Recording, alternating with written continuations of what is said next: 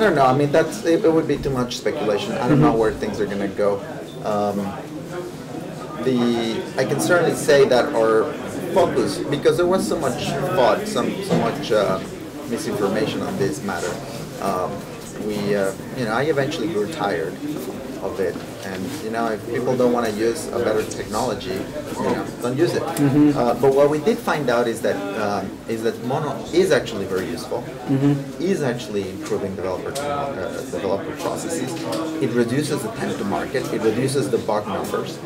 It improves the quality of the products, and we've managed to find a lot of people that cared about these things in the commercial world. So people developing commercial applications for iPhone, commercial applications for Android, for Mac, even for Windows, for defense,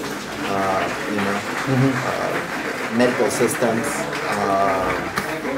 monitoring systems, all kinds of other things.